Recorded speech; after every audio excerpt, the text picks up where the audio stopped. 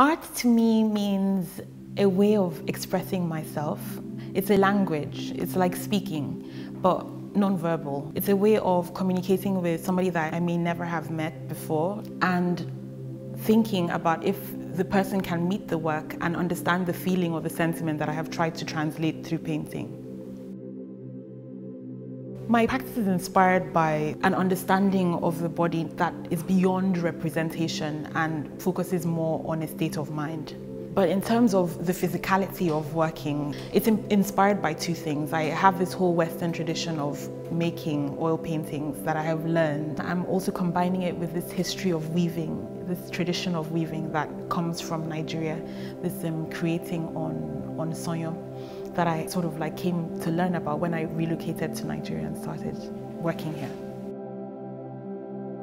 I think being a Nigerian artist and an African artist as well is really important to me, considering the fact that most of my education happened outside of Nigeria. It was really important for me to come back to Nigeria and have this experience here on the continent, looking at ancient traditions and ways of expressing myself that have been handed on from generation and combining it with this Western way of making.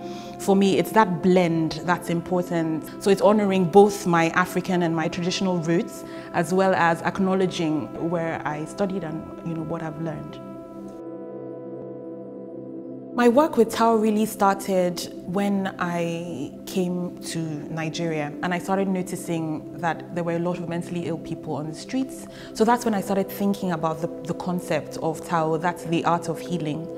And it sort of found its way into my work in the way I paint the bodies. It's sort of like, it's about interiority, it's about emotions, it's about expressing a state of mind, because you could meet somebody and they seem very okay and very normal, but in the end they're going through a lot of things. There's this whole motion that's moving within their body.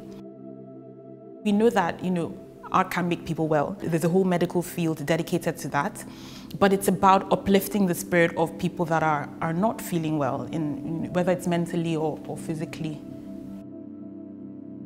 So global collectors, galleries and institutions have responded quite well to the work, and it's something that I'm really grateful for, because when you're working here away from where the world considers the center, which is like London, New York, all of these places, but you still get emails for people wanting to do Zoom studio visits or coming to Nigeria to see the work or to understand where the work is coming from. That's just like it's an amazing experience. In terms of collaboration between African artists across borders, we're hoping even that with Tao we could grow to a point, hopefully, that we could start inviting artists from wherever to come and maybe do a residency, stay in Nigeria for a while, understand that there are artists here living and working here. This is a nice and safe place to create. So yeah, I think African artists can also collaborate in this kind of community building exercises. Well, at the moment I noticed that there's a lot of attention on African artists and art being produced, on the continent and artists in the diaspora.